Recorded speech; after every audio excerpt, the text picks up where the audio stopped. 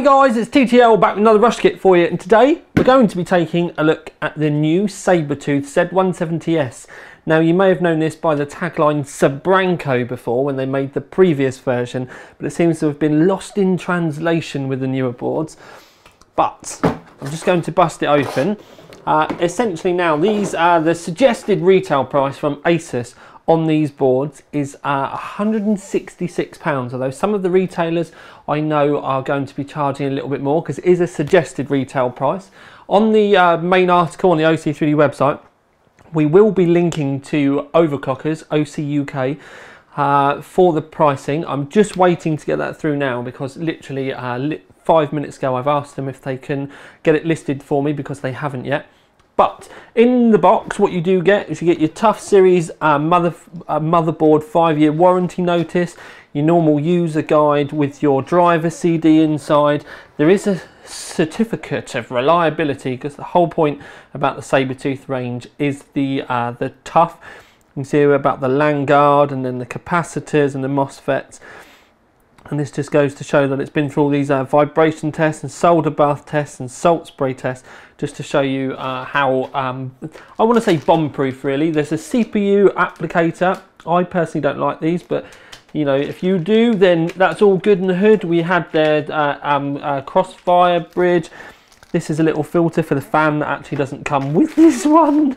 You get some SATA cables, a nice colourblind Tom, a nice white backplate. It was the B that was confusing me.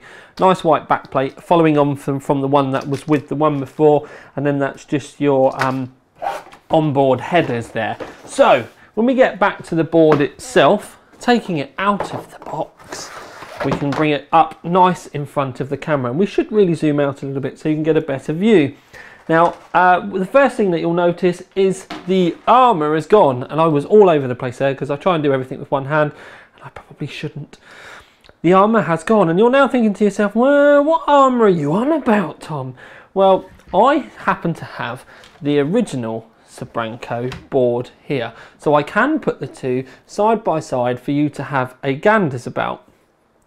So we can see that you've got more of a camo effect. This is on the Z97 one. You've got more of a camo effect here, and you did have the armour on it as well, and the back plate. Whereas with the new one, you have none of the armour, although electrically it's pretty much the same as the original Sabranco. Sorry, the original Sabertooth. And there's no armour on the back either. But the most important thing is, with the new Z170S, it is significantly cheaper. This model was over £200, and the original Sabranco, I keep saying that, the original Sabertooth, so the Z170 Sabertooth, the suggested retail price on that is £229. So there's quite a big price drop on this. Brings it into the territory of being accessible by more users. But it's going to be up to you whether you think it's a bit of an oversight, them not having any of the armour at all. Essentially, it is just the armour and the back plate that's missing from the other Sabertooth, and the white colouring. So technically, you could get the back plate and the armour from the other Sabertooth and bosh it onto this one. But what we do need to do is talk about something quite cool with this one. This one has got, if we zoom in, the camera hopefully will focus. Gets there eventually. Now you can just about see that little Tough logo on that chip there. Now what that does is it brings an extra 3 of the fan headers to this, because there are lots and lots of fan headers all the way around this. There's 12 in total. And there is a mobile app that you, as long as you have to be on the same network, you can't use it remotely. So if you're at home and your PC's doing something like a long render or something like that, you can actually use the mobile app to go in and take a look at temperatures, because there are sensors all over the board. There are fan headers literally all over the board as well. Look, you've got 2 there, there's another one there, you've got 1 there, 3 across the top here, 1 there. So there's a lot of fan headers scattered all the way around this board. There's another one over here I'm just noticing. But there's also a lot of thermal probes as well. And with the app, you can keep an eye on all of that. You can set the fans up to do stuff. You can even set little alarms. So if certain parts of the board get hot, you can get it. It can be set to warn you. But we've obviously got the tough componentry as well. That's the capacitors and the chokes. The MOSFETs underneath are as well. They're all designed to be pretty bomb-proof. But even though these boards are designed for longevity, which is what they are, they're designed for long, faultless use. We have found over time, when testing the Sabertooth boards, that even though they're not designed for it, they are very good overclockers as well. And there's a lot of options in the BIOS, again, for fan setup and monitoring temperatures and all that type of stuff. And that even goes without the fact that we've not even really spoken about the design on the board yet. Now, I have to admit, I personally do miss the armour, but this camo effect on the board itself, I think is quite nice.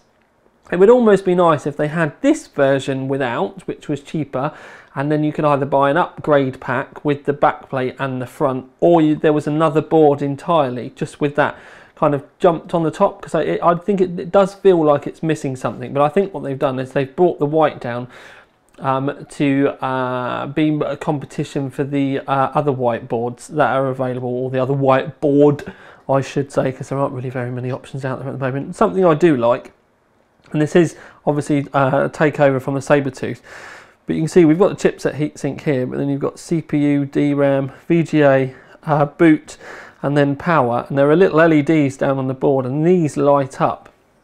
They're almost like your PCI tester. So your power light will come on, it'll go through the stages of boot, DRAM, VGA. So if the system hangs or something, and the light will show up, so you can tell.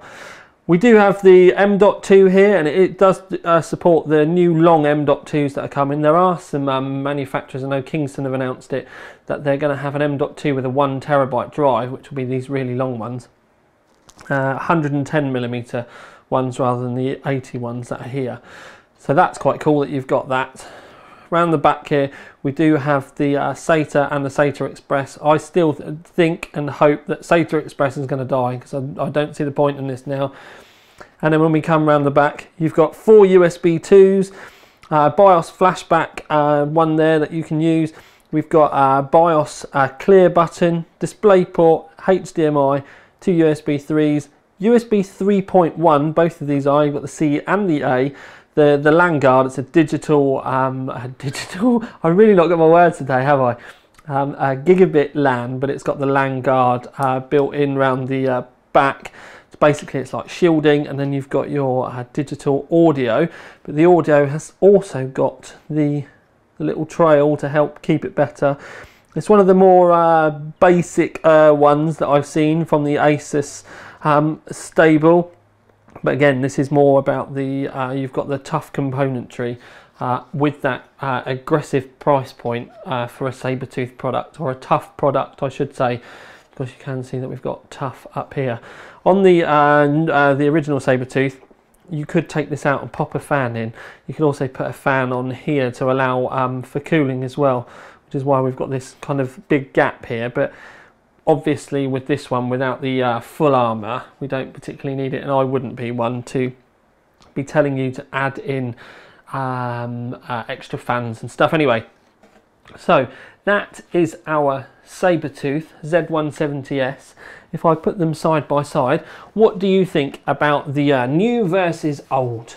Let me know what you think. I normally do have the older version of the boards laying around, but where these are obviously very, very unique in the white nature, and we've had such a big change from one to the other, I thought it was worth bringing the other one out.